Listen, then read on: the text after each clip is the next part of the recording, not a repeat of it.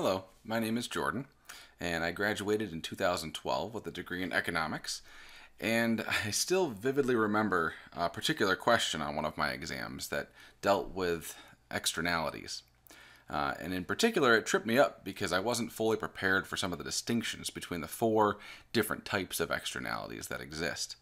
As a quick refresher, an externality is basically just an added cost or benefit to society as a whole. That these costs and benefits are not taken into account by the individual buyers and sellers in a given market. So, what are the four types? Well, we've got negative externalities and positive externalities, such as negative externalities such as pollution and secondhand smoke from cigarettes. And positive externalities like the reduction in CO2 from growing an apple orchard, all these trees that are sucking up the CO2, and lawn beautification if your neighbors put out bird baths and the effect that it has on other people. But the tricky part is when you get to where these externalities take place, because there's a distinction between the production and consumption. You've got negative externalities of production and negative externalities of consumption, and similarly you have positive externalities of production and consumption. And where the externality happens makes a difference when you get to the graphical interpretation. So we're going to take one example here. We'll start with the secondhand smoke from cigarettes. And we'll do the graph analysis with the supply and demand curves, and then we'll take a couple of key takeaways with us for the other three, and we'll just quickly go through the other three and see how it's a little bit related for the analysis. So let's jump over here a second. We've got production, negative externality of production. We've got the coal plants, pollution. We've got reducing CO2, and we've got the bird baths and cigarettes, the secondhand smoke, which is where we're going to focus for a minute here. Now, in general, we can think of the supply and demand curves as marginal cost and marginal benefit. And when we're not talking about externalities, the marginal cost and marginal benefit to the private individuals is the same as the marginal cost and marginal benefit to society as a whole. But when we get to externalities, that's the distinction. Here we're talking about a negative externality of consumption. So because we're talking about consumption, there's an externality. We know that either costs are going up or benefits are going down, but where is this effect occurring? So it's cigarettes, secondhand smoke. We're not so much concerned with the production of cigarettes as we are with the consumption of them by, say, our neighbors.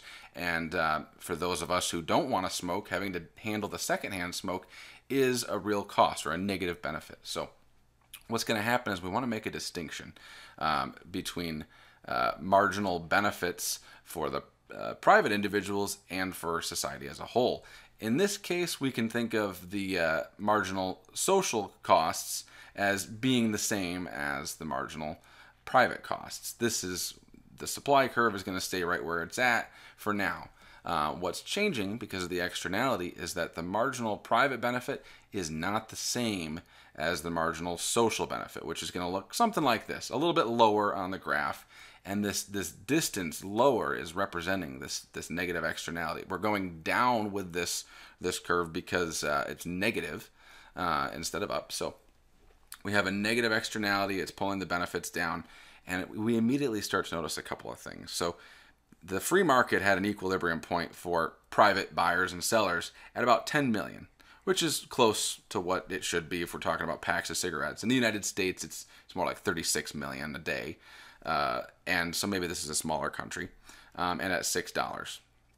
However, when we're trying to look at the social benefits, and this is the marginal social benefit right here, and that's why, because it's different from the marginal private benefit in this case, the difference is the externality, we see that the social benefits are less than the social costs.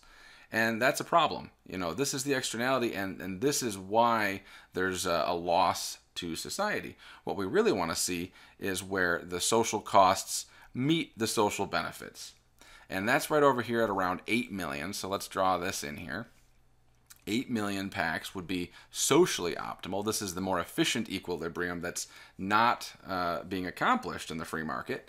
And here's why. Because at this point, 8 million, you still have private individuals who want to purchase cigarettes looking at it from their own private analysis and saying, hey, there's still benefits to be had.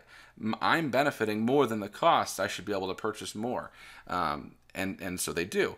Now, what can we do about it? Society, the rest of us who aren't smokers, aren't really a part of the market. So what can we do? Well, we have the tool of government that can come in and attempt to put those social costs, these negative social benefits, back onto the actual buyers of the cigarettes. And we do that in the form of increasing their costs, increasing their private costs by adding a tax. That's just one example of something the government could do. So if we add a tax in here, say $2 at every level, at every quantity, that's what's going to get us to this equilibrium point here. Now we're saying, hey, if you want to buy cigarettes, you got to pay a $2 tax. Well, now you're paying $7, and the producers are only getting $5, and the difference, of course, is the tax. We still have consumer surplus up here, producer surplus down here. But what's exciting about this is it gets us to this equilibrium point now. And we're accustomed to thinking of a tax as having a deadweight loss. This triangle here would be the deadweight loss of the tax because of a decrease in production, decrease in units sold. But that's the beauty of it. In this case, there's actually already a negative or a deadweight loss occurring because we are over-consuming, because we're not taking into account some of the costs, namely the secondhand smoke. So this is what's called a corrective tax. It's a corrective tax because it's fixing what otherwise was a market failure, an externality. Now, notice what we did. We said consumption. This is an externality of consumption, so we're dealing with the demand curve.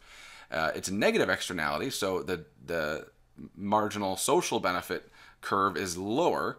And again, because it's negative, we can tax it to try to correct it. Now, if it was positive, as we'll see in a minute, we're going to try to subsidize it.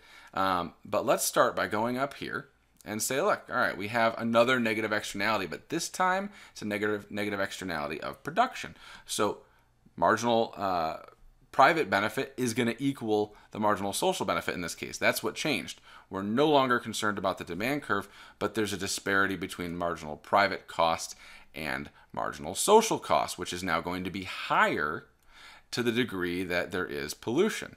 And this is a little simpler to look at from the standpoint of a corrective tax, because that's what the corrective tax does, is it increases the marginal private cost by that amount, the amount of the pollution. And we're gonna say, okay, if we assume the pollution adds $2 of cost, then we want to add a $2 tax. And now we see again how this tax takes up the $2 all along the way up to the $8 million mark.